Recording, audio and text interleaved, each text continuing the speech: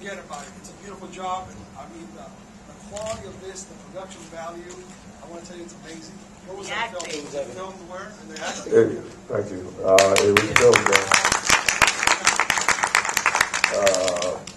It was filmed in about 5 different states in Mexico, and in all practical locations. You know, from Durango to Jalisco to Distrito Federal, in Sierra de Órganos, and Quetzal, and that city, which is the main Cristero city where the church is Quetzal, and Oaxaca. We spent 3 months in Mexico, and it was an extraordinary production. The entire crew, all the designers are all Mexican. Lalo Solares, Salvador Para is a production designer. Maricela Fernandez, a costume designer, the line producer. Everybody was Sandra Solares. They're all Mexican. The director's American. Some of the cast members obviously were international. But the entire production is financed and produced out of Mexico, and it shows the quality of artistry that exists there. How much? How much? How much you want? How much you got? It's my understanding that it's the largest production in Mexico up to this date. I think the budget was around $11 million. I did not produce the movie, but that's around the figure. Yeah. Deal testing. Well, there's a gentleman here. I'm sorry that you. Go ahead. Yeah, thank you. I'm Mexican, and this is the first time that I see this story. And so I really appreciate that. Thank you. My question for you would be, what moved you to participate in this project? Well, you know, I found this story to be incredibly moving, and I didn't know anything about the Cristero Wars, and nor did many Mexicans that I spoke to about. And I found that to be very curious, that it had been sort of, you know, brushed under the rug, as they say, and nobody wanted to kind of speak about it. But I thought the movie had all the classical elements of great Hollywood, you know, historical dramas, historical epics, and I knew it would get, you know, attract an international group of actors, and as all those classic movies have, you know, in Hollywood, and so I thought it would be a great thing to support and to go on that adventure, you know. And I was very moved by the character. I was honored they would ask me to play Orostieta, and it was a very easy decision. You know, I met with the director early on, and he showed me all the scouting and all the production work that was being done by Salvador Para, locations, and a very intensive book by Jean Mayer about the Cristero Wars, and it was very easy it's a very easy decision. You know, I did it because of what you saw on the screen, and what these people went through, what they sacrificed, and specifically the arc of this particular general was very challenging. Yes. Yes. Oh, yes. Go ahead, Abelardo has a personal, interesting story. Go ahead, Abelardo. Just want to thank you very much for bringing this, for you playing the part, and for I'm sure that the movie might not have been made if not for your participation. And just a personal acknowledgement. My father's uncle was a Cristero, and that's something that has been personal to our family. And so we've known about the struggle of the church during that time, and for it to be brought to life as you did in a really magnificent way. The cinematography, the compositions, the set pieces, the action, you have it there. Once they put a release date on this, I'm sure you're going to see some film theaters, and just my family alone will fill up a theater. Thank you very much. And mine. Associated Press. Okay. Yes, yes. This gentleman, one moment, this gentleman has been raising his hand for 20 minutes. Yeah, thank you, Mr. Garcia. Thank you, man, for allowing me to speak. First of all, I wanted to congratulate you for the powerful puesta en escena. I think it's a powerful narrative. Your role as the General Gurusieta, powerful. That dialogue between you and Rubén Blades in the little house, powerful. Amazing, you know, congratulations. I have no choice but to ask you this question. This is the battle for the faith, the faithful, the people who have faith in religion and such. Benedictus was in Cuba only 3 weeks ago. What is the equivalence that you see between the battles of the Cristianos in the 20s in Mexico and the battles for the faith in Cuba, and the role of faith in transformation society in the island you come from? Well, I think there's countries and communities all over the world that are struggling for liberty these days, whether it be religious freedom or just general freedom, absolute freedom. And as we know, Cuba has been under a dictatorship for over 50 years now. Who initially, when he first came into power, he abolished religion. And so to me, the fact that the church is in there is obviously a positive note. I mean, we all would like things to progress a lot quicker in Cuba than they have, obviously, and specifically myself as a Cuban exile. We're still waiting for the promises of the revolution to be delivered, which is, liberty and democracy and absolute freedom. I mean, it's a very strong parallels to this movie, to what they're fighting for then, to what people around the world are fighting for now, not only in Cuba but in other countries. So the fight continues, and the fight continues, but it's a good fight, so we got to fight it. Yeah. Okay, here's questions. First of all, how did you make to handle all these roller coasters of emotion? You make us like hate you and love you and everything. And on the other Sound hand, like my wife.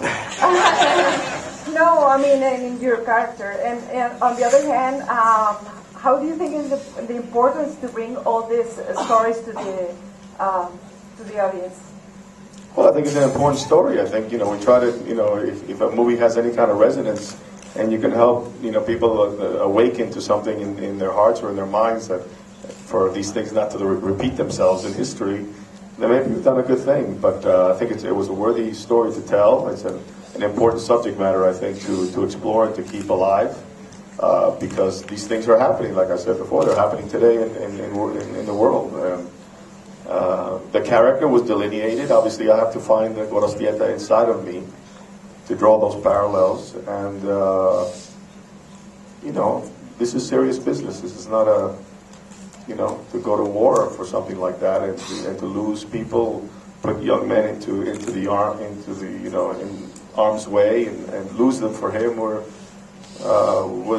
very, something that was very painful to him and to me, obviously. So I'm glad you enjoyed it. Congratulations. Thank you. Andy. Yes, up here. Aquí estoy, Pepe. ¿Qué tal, Pepe? ¿Cómo estás? Bien. Tremenda camisa. ¿Qué pasa con la raza? Que no les gustan los colores, pero... Sí, yo sé. Nomás que llevas un día en Miami y ya te pusiste la camisa, ¿no? No, yo nací así. Increíble. ¿Qué van a hacer con el distribution? Y ojalá que lo que hemos hecho, what's going on right here with the blogging, the blogosphere, it helps tremendously. It's going to be very important that we reach out to everybody to push this, and let's see how powerful we bloggers are. Let's see how much we can make this, get this going tonight, tomorrow, and get everybody knowing about this film. Where will it be? It opens June 1st in America. It's approximately close to 800 theaters. The movie's being distributed by ARC Entertainment, ARC, I believe, right? Correct?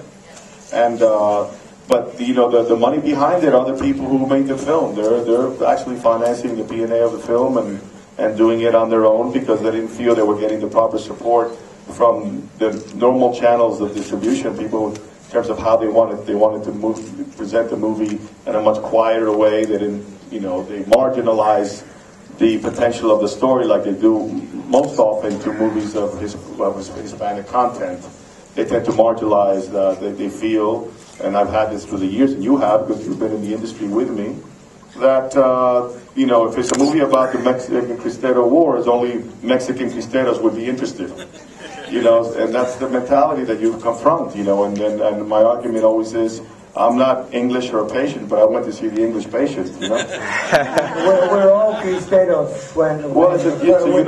It's a universal story, and we go see Schindler's List, and we go see the English patient, we see Dr. Zhivago, and we see every movies from all cultures, from all stories, and this is just a universal story about something that's going on in the world today, told in a classic, in a very American way, really. I mean, if you look at the genre, it's like a John Ford film, so there's nothing to marginalize here. You either make a good movie or a bad movie. As Dizzy Gillespie said, there's only two kinds of music, good and bad.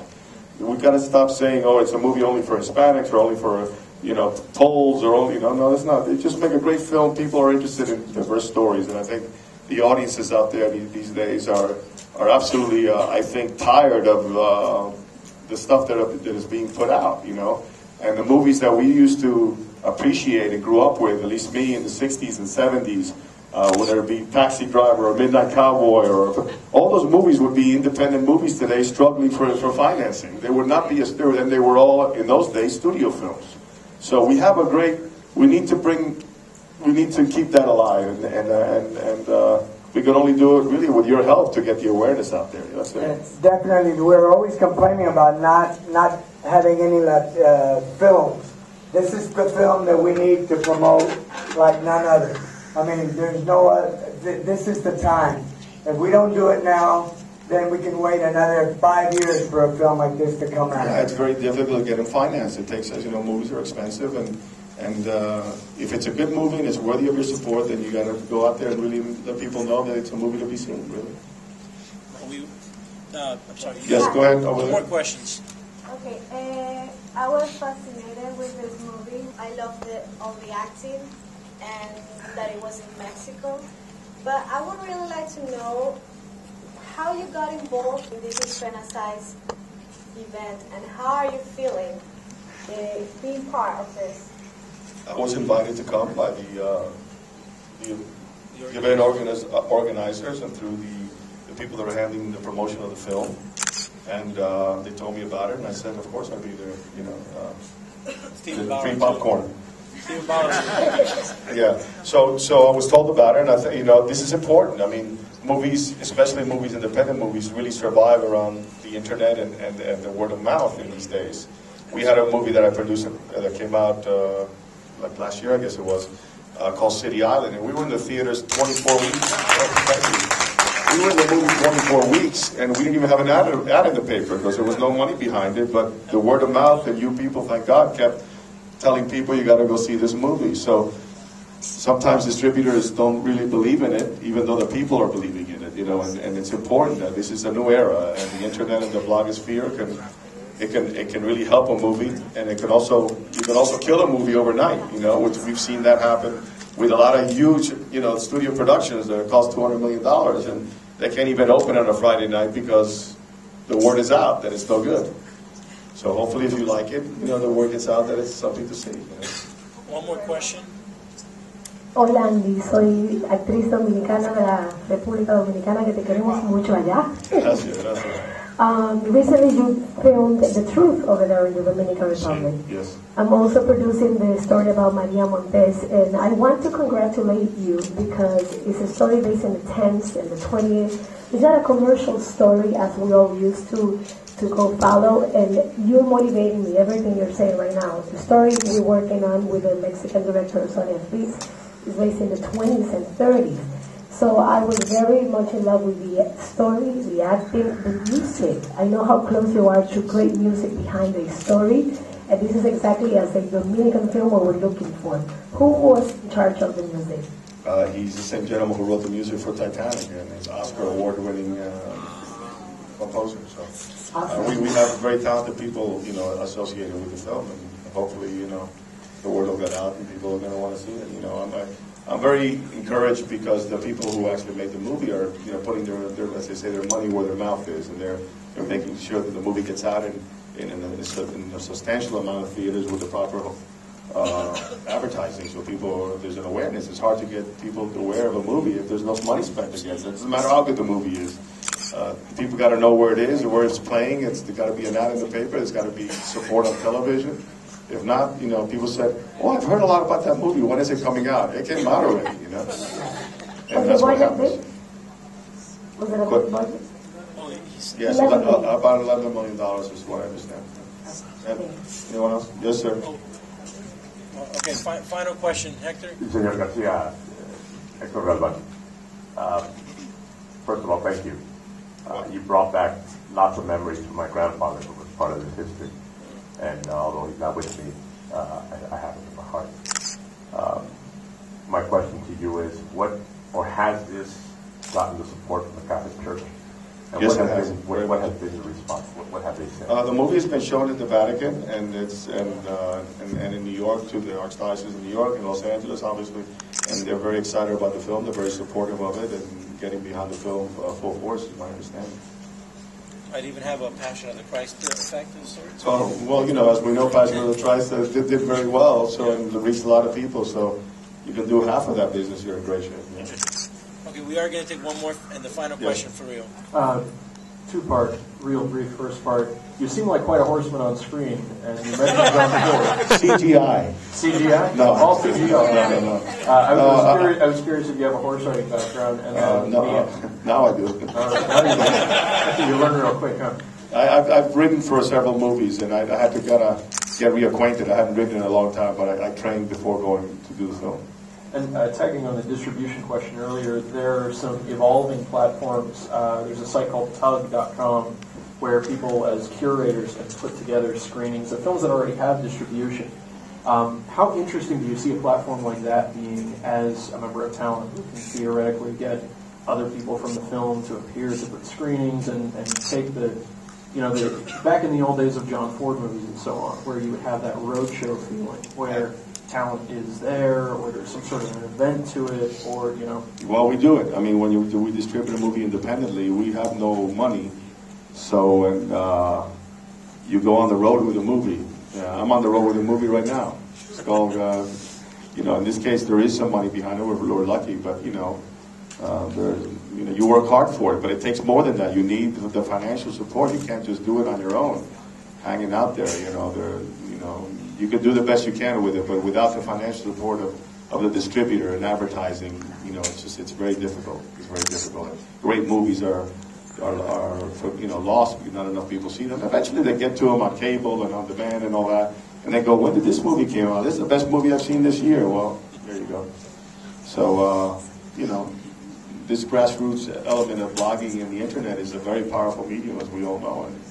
You have a great audience here that, for the most part, understands the movie and really grasps it, so you're going to have support built in. Thank you, everybody. I appreciate it. Thank you.